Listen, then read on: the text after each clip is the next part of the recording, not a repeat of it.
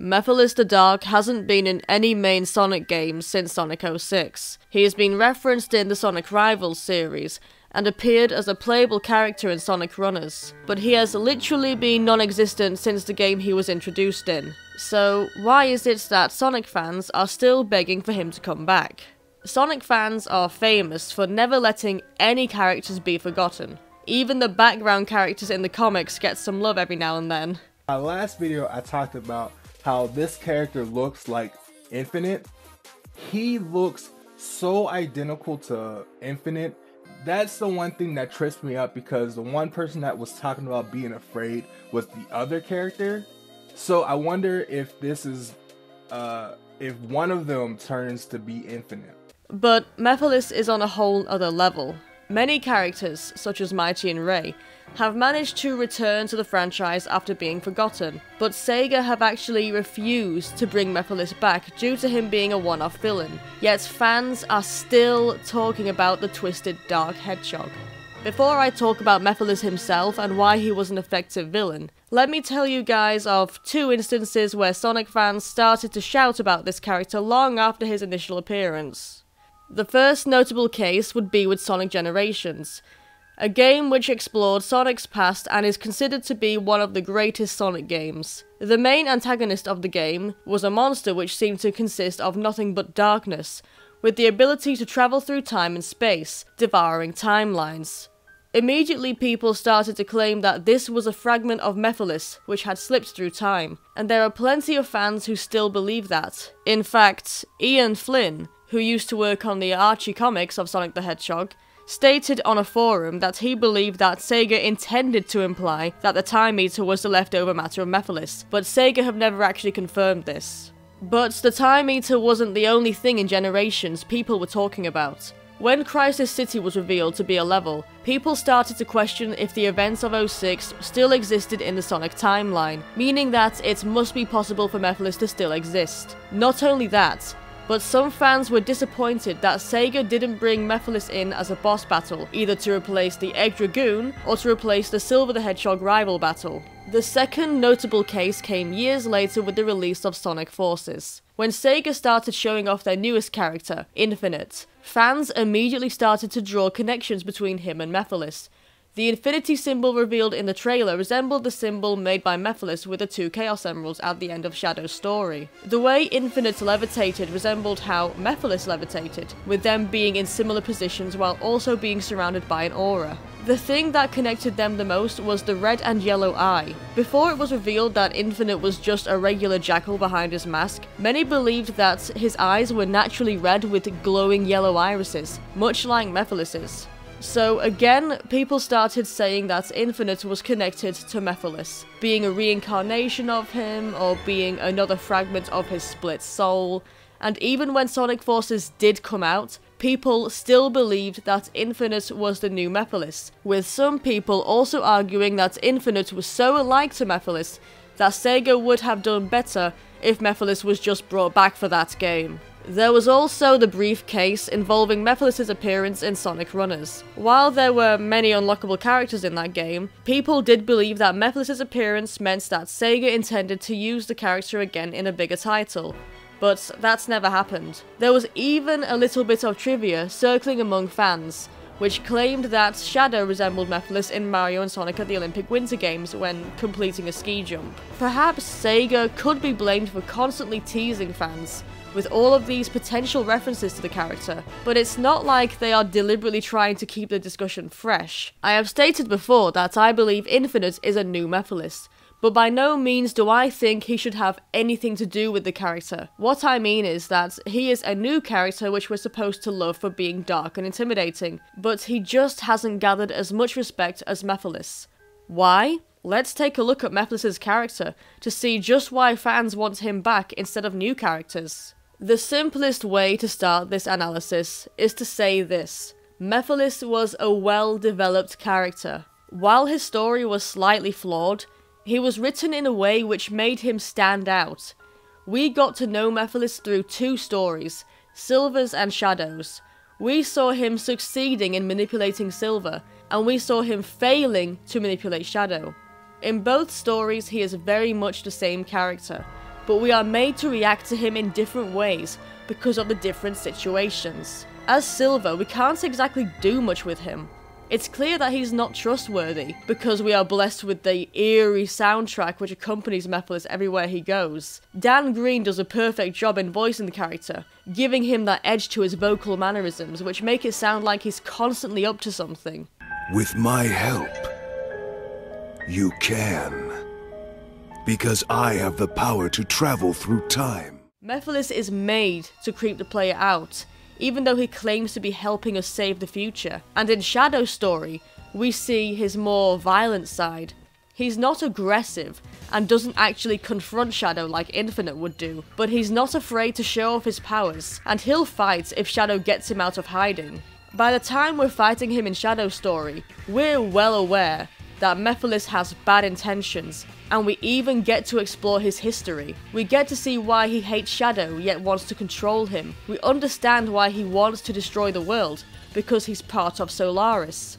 If you compare his development to someone like Infinite's, he doesn't actually feel as forced. Infinite was supposed to be as threatening as Mephiles, considering that they both tried to end the world with something sun-related, but we didn't get to see Infinite doing anything else besides talking to Eggman or threatening our character. Mephiles didn't even need to threaten anybody to come across as a murderous villain, and that worked out better when compared to Infinite, who was constantly talking about killing everyone and teaching them fear and pain. The next thing to talk about would have to be what Mephiles actually did in the game and how he impacted the story. He manipulated events to go his way. Iblis didn't do that. Eggman didn't really do that. Silver didn't do anything effective without it being the influence of Mephiles. And when everything was slowly being revealed to the player regarding the Solaris project, Mephiles came out and finally fused with Iblis to become the time-eating god. And when he did become Solaris, the atmosphere of the game felt empty, dark, and depressing. Sonic was dead. Everyone was mourning for him. We had to run through all of the levels we had previously completed in search of the emeralds, with a somber soundtrack slowly building up to be more hopeful as we avoided the wormholes which would kill us. This was all because of Mephiles. He put the player through this. He toyed with the characters and the player. The Time Eater from Sonic Generations had barely any mystery to it, and it wasn't really its own character. And the idea of that thing controlling and devouring time was nowhere near as terrifying as Solaris. As for Infinite, his actions led up to nothing. He defeated Sonic at the very beginning of the game, but left no emotional impact on the player because it was literally about 2 minutes until we got him back. His past with the Avatar felt like it should have shaped how our character behaved, while also displaying how much of a threat he was as a villain. But the flashback scene was short, and he really didn't feel like much of a personal enemy to our character. As for the end of the game, if anything, it's all put together by Eggman.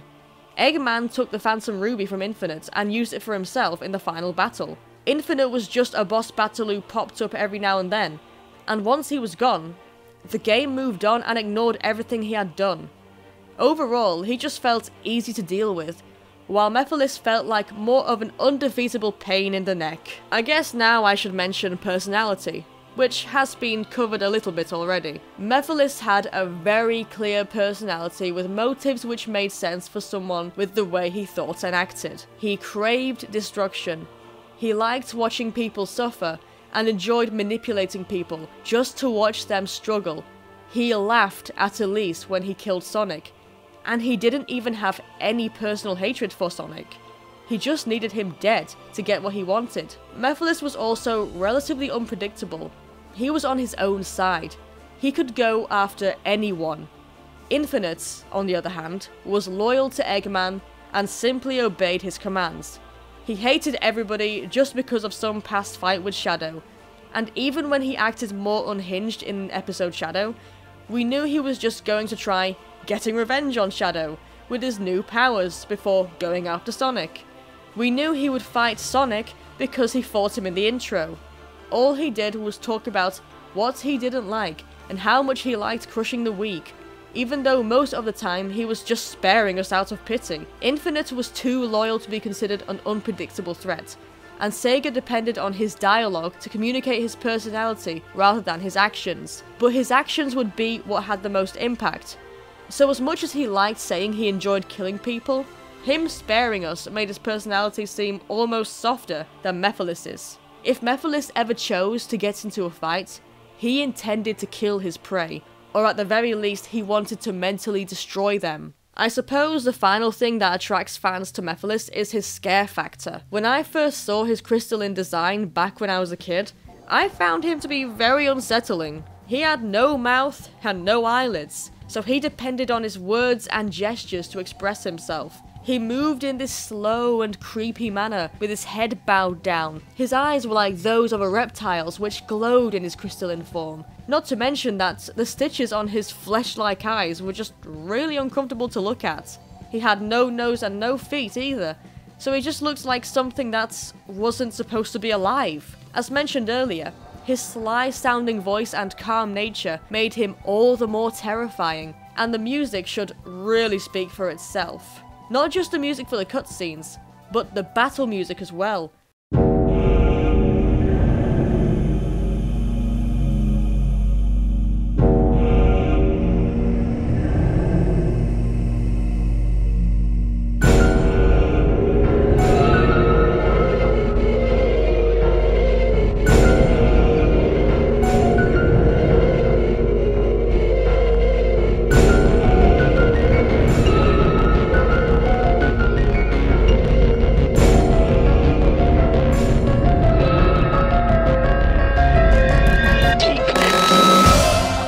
The bells, the chanting, every instrument is used to remind the player that this character is the embodiment of darkness.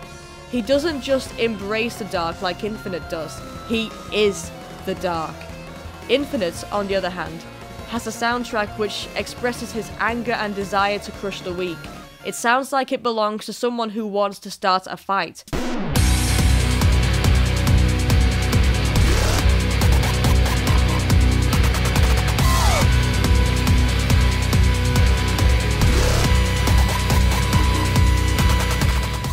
His expressionless face doesn't have the same impact as Mephiles' because he is wearing a mask, and beneath that, we know that he's just a normal jackal. Without the ruby, he is powerless, while Mephiles does not depend on anything to power him. The Time Eater's theme actually resembled Mephiles'.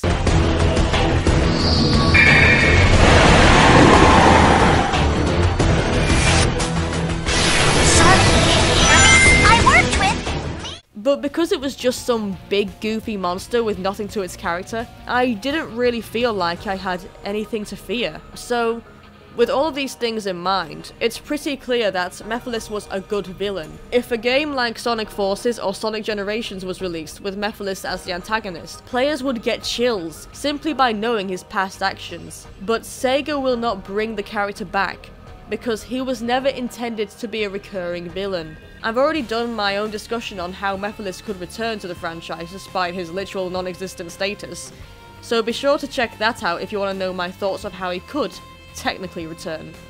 But that won't change the fact that Mephiles is a character Sega is trying to bury. Personally, I think his appearance in 06 is iconic, and it will be more effective if he doesn't return, since that would mean that Sonic 06 is his game and no one else's, and people will only get to see him by playing him in the game he was designed for.